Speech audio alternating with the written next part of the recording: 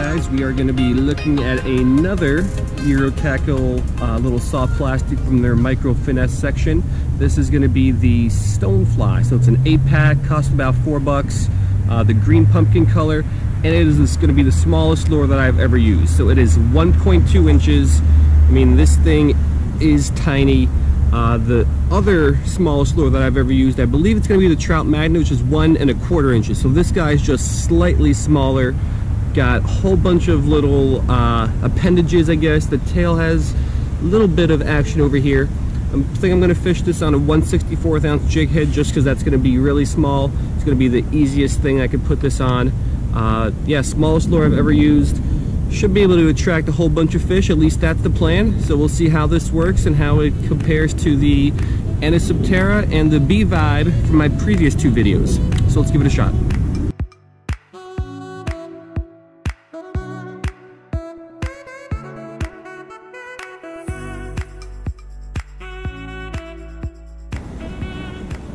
Alright, so here is a little bit of a better look at our lure of the day. Now this thing is tiny. Like I said, only 1.2 inches. Even on this 1/64 ounce jig head, I think it's still a little small. If I had a lighter jig head, I'd fish it on that.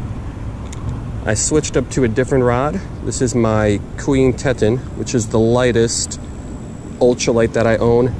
And I think that's going to be necessary to fish this tiny thing properly, but even so, this rod still might be a little bit too strong to fish this thing. Doesn't cast too well because it's too light. But we'll try to get a fish here. We'll just fish it slowly.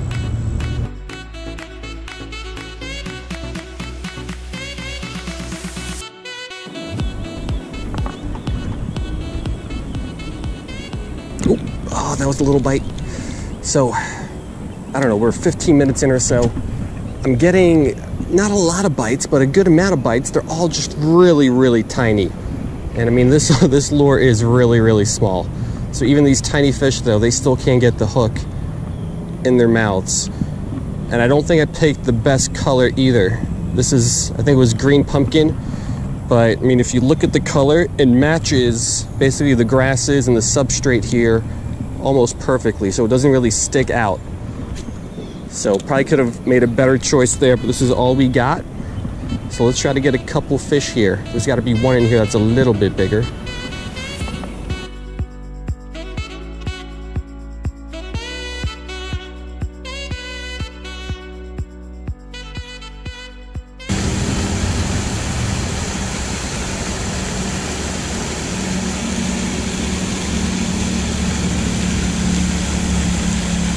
Oh, fish on. First one of the day. Trying to get him through all this is going to be tough. What is that? Oh, peacock.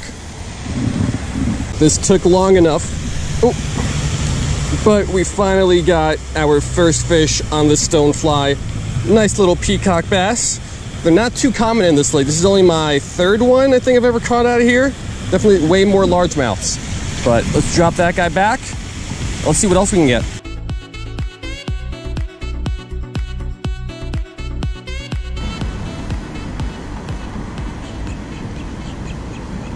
Fish on. Oh, fish off. Little largemouth. Maybe 6-7 inches. It has been a very slow day. A couple very small hits. Only the one peacock so far.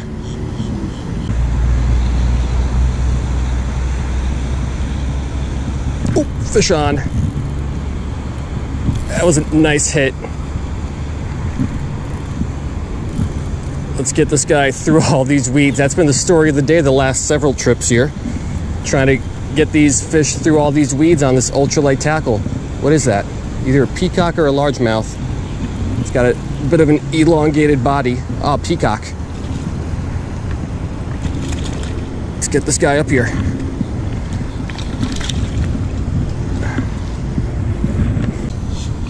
Alrighty, so fish number 2 for the day is on the bank. Another nice peacock, a little bit bigger than that first one, I think.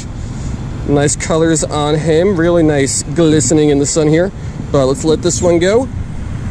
Oh, and let's try to get another one here. Action has been slow, so any fish is a good thing right now.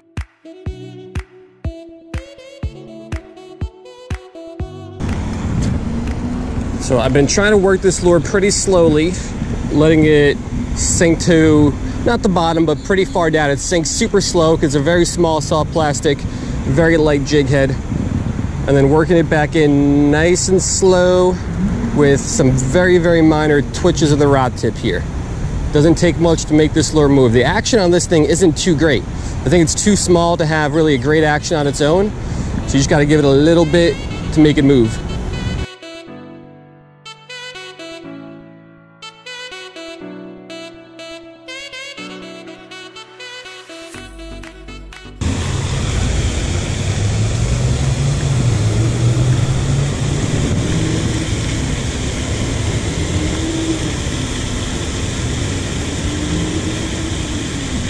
Fish on.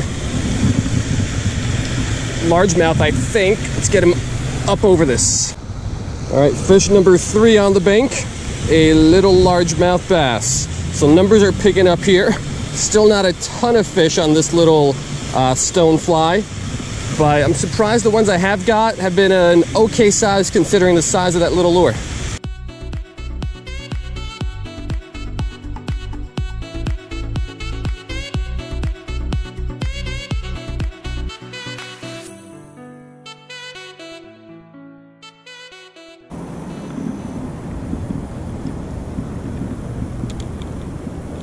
Oh, fish on. Right out of that little hole. A little largie.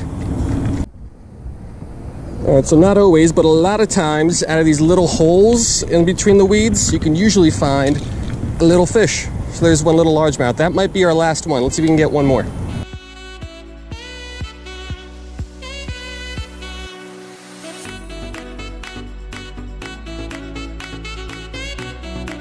Alrighty, so that is going to do it. Not necessarily a disappointing day, but not a stellar day either. Just kind of a meh kind of day. The stonefly, super tiny little lure.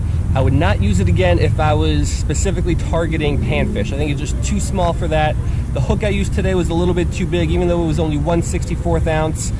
Next time I'd have to go maybe to like a 1/80th ounce, 1/100th ounce, something really small. And I think this lure is a little bit too small for even just like an average size 8-inch bluegill or so.